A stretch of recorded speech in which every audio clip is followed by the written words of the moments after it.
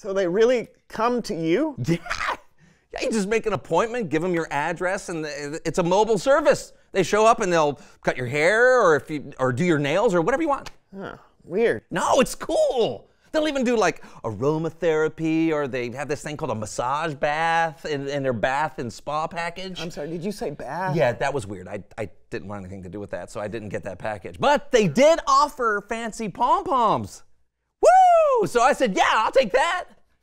You said yes to fancy pom-poms? Well, yeah, who wouldn't want a personalized cheerleader cheering you on while you're getting your hair cut? Yeah, I said, I'm in. What else do they do? De-matting and de-shedding. I don't think I need any of that, do you? You realize these are dog groomers, right? It's a dog grooming service. No, that would make the cage-free drying make more sense. Top Dog Groomers, at your service. You didn't realize from the name? I thought I was a top dog. I thought it was like really, I was a cool guy. I was like, hey, dog, you know, that kind of thing. No!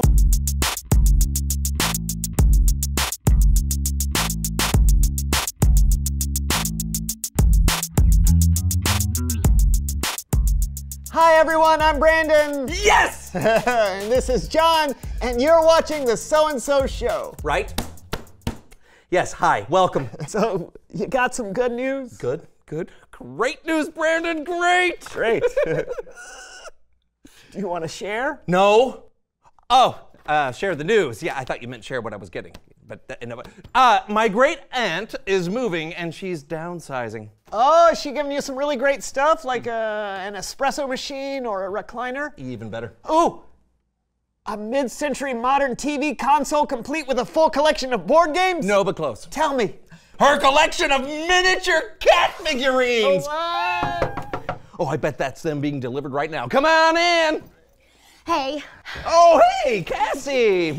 Come on in. Everybody, this is my cousin Cassie. What's up? Hey, what brings you on the show today, Cassie? Well, I have some news. Oh, I have news too. Great Aunt Hilda? Yeah. Oh, what'd you get? I bet you mine is way better. Doubtful. She's giving me her collection of cat figurines. What? I told you mine was better. Wait, no, that's not it, because she is giving me her collection of cat figurines. Wait, seriously?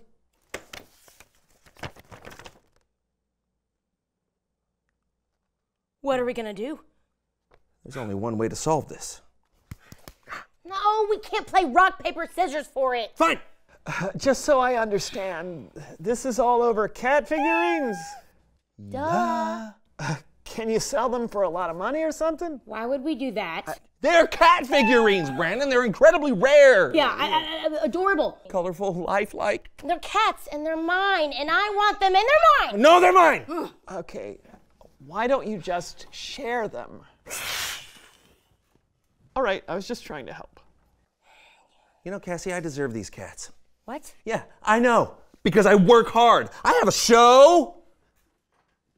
And I have other figurines that could be the cat's friends. Huh? I love cats. You don't even like cats that much. That is true. Brandon. You know, listen, I did not want to have to do this, but you leave me no choice. What is that? Aunt Hilda gave it to me a year ago. And when I visited, she said, and I quote, "One day, sweetie, I'll give you the entire set." Well, then she lied because she told me that all of these figurines were mine. What? No, it's mine. Mine. It's just...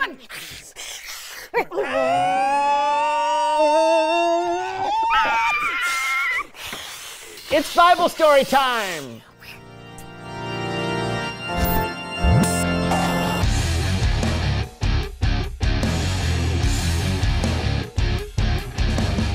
Hey, everybody. Hey. Sorry about your dilemma, John and Cassie. Thanks. I think our story today may help you out.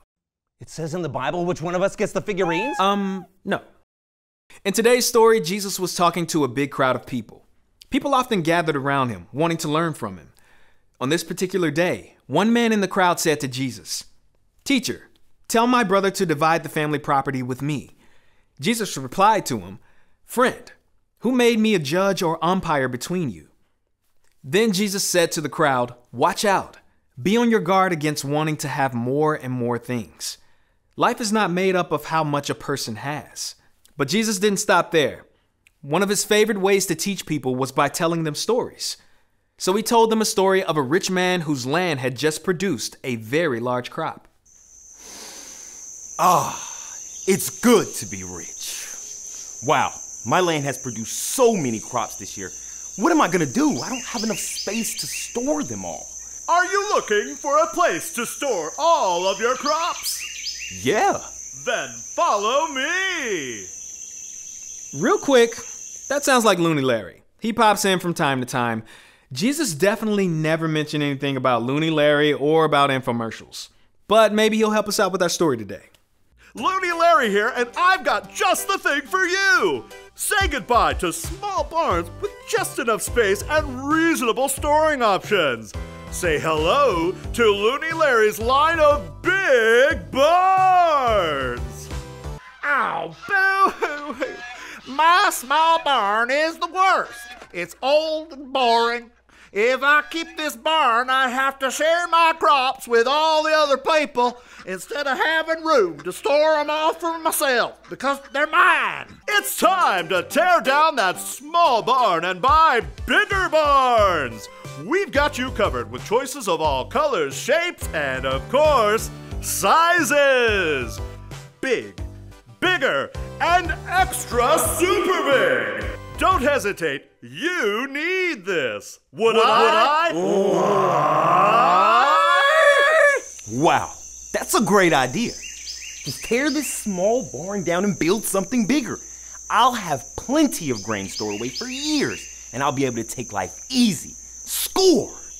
In Jesus' story, the rich man decided to tear down the barns he had and build bigger ones so that he could store his crops and live life easy.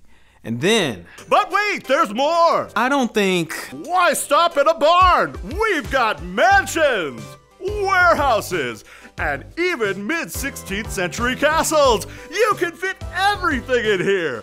And I mean everything! Would I lie? I've got some building to do. I need to buy it all. And there's even more. Really? What else? Actually, that's enough. Oh, man! After he built the bigger barns, God told the rich man that he was foolish. God said, "Tonight I will take your life away from you. Then who will get what you have prepared for yourself?" Wait, what? Huh? After his story, Jesus told the crowd, "That is how it will be for whoever stores things away for themselves, but is not rich in the sight of God." Jesus taught the people that it is more important to be rich in God's eyes than to have a lot of stuff for yourself. What do you think? Does that help with your cat problem? As much as I want the whole collection to myself, yes, I have to admit that is helpful. That's fair. It's human nature to want things for yourself. But Jesus taught us how to be generous and how to love God and others with the things we have. Sharing what we have is one of our responsibilities as Jesus followers. That's amazing. Definitely. So, do you want to share the figurine collection? And you take half, I take half? Yeah. Oh, you know what? I want to give some to Grandma because she really loves cats. What do you think? You are right. She loves them. That's a great idea. Yeah. Looks like you two have the hang of it. I'll see you later. Thanks. See ya. I'm really relieved both of you figured that out. Me too. Oh, I need to clean off my bookshelf so I can make space for these little kitties. I'm so excited. I know. Hey, before you go, can you help me out with something? Of course. Okay, great. Reveal the question. What do you have that you can share? Oh, good question. Yeah, it could be, it could be money if you've got any saved up. Or it could be stuff like a good book or a sweater or cat figurines. Oh. You can also share your time by volunteering to help someone or share your talents with people. Everyone has different strengths. You could be great at something someone else could really use help at. Yeah, and I have to say from personal experience within the last 2 minutes that sharing definitely feels better than trying to keep it all to yourself. Totally. But don't take our word for it. It's your turn. I'm Brandon. I'm Cassie. And I'm John, and this was the So-and-So Show, and he's a kitty. He's a cute little kitty. Little scruffy, his little fur, little ears. It's a kitty. Wait, there's more. What am I doing? Did you know that the word homeowner has meow in the middle? Home meowner. Would I lie? Top dog. No. No, no dogs here.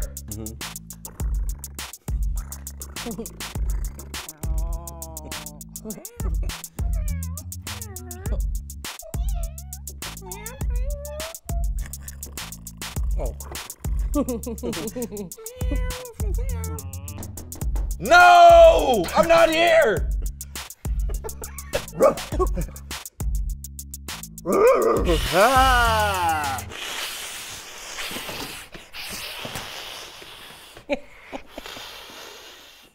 Oh, that hurts the back.